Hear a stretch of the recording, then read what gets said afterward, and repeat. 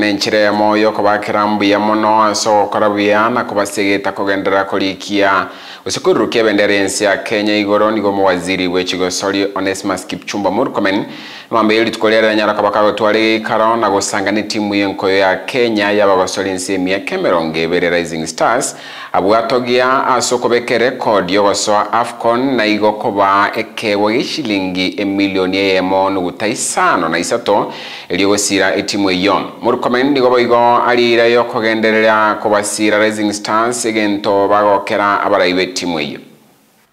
Since its upgrade in 1991, Kenya has not qualified to participate in the new format of the tournament, making the recent success and this current success of the Rising Stars a historic achievement. So you've broken a record that has never been achieved way before you were born. And I want to say congratulations for a good job. It means there is something special in you. Muko na nyota.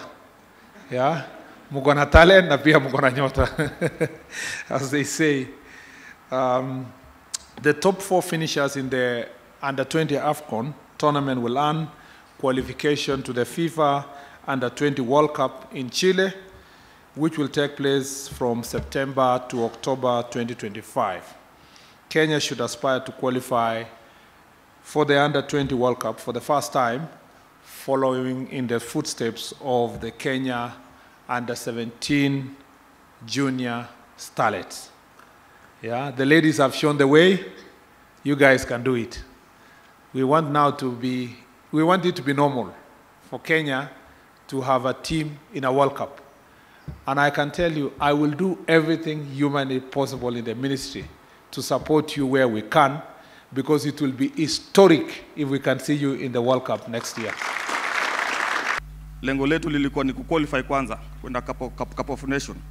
So na lile lengo letu tulitimiza kwa sababu umoja wetu na umoja wa serikali na federation kwa kutupatia hizo support zote. So nafikiri hapo ndo tukafanya nini? Tukapata matokeo mazuri. So na kila mmoja pia aliona, kwa sababu tulikuwa tufanya nini? Tu qualify kwenda Cup of Nation peke yake. Kuchukua kikombe pia tulikuwa tumeplania, but lakini ilikataa, na hiyo ni mpango yote Mwenyezi Mungu.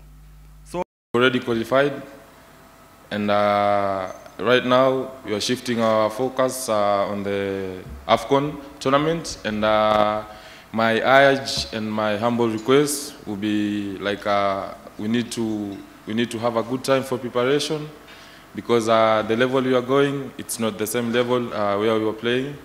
And of course, me personally, I'll give an example. When I come here, I only stayed with the team for like 4 days. We had a camp for 4 days, and these are the results. So what if we stay for like 2 months? We'll have more than this, yeah? We'll be coming here talking about great things, good things.